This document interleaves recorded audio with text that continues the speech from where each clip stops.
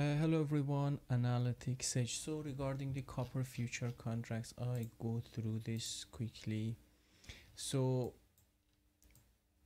wave 4 of a smaller degree, we have it here. Let me do some drawing so you can understand. So we have the wave 4 of a smaller degree, white color. This is the wave 4 of a smaller degree, the fifth wave. Then we have a correction. In my opinion, we are going up. We got to the target that you should usually expect the market to get. I don't think this is gonna drop more, although you can never predict these markets. If it goes up, what's happening is you have an W, you have an X, and you have a Y in the form of triangle, and this should go up. Okay, from the wave principle point of view, this is A, B, C, possibly D, and maybe E, and 1, 2, 3. Let's see. Usually to trade these things, you have to wait for this trend channel to get broken. Sorry, clear, and let me close this. So A, B, C. So draw a BD trend line, which is this one.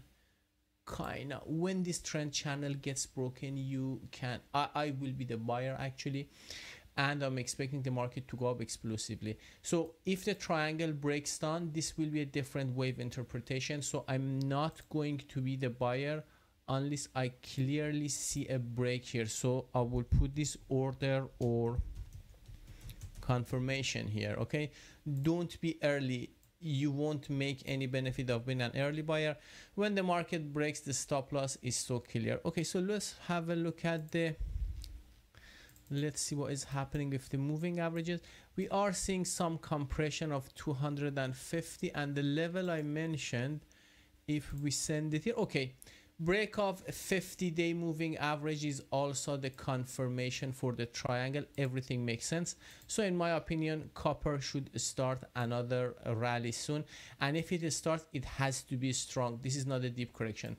Thanks for watching. By the way, if you want to follow my trade setup, come to my Discord. For every instrument I have a channel. These are the read-only ones, so you just receive information of my personal trades. Thanks for watching and have a good day.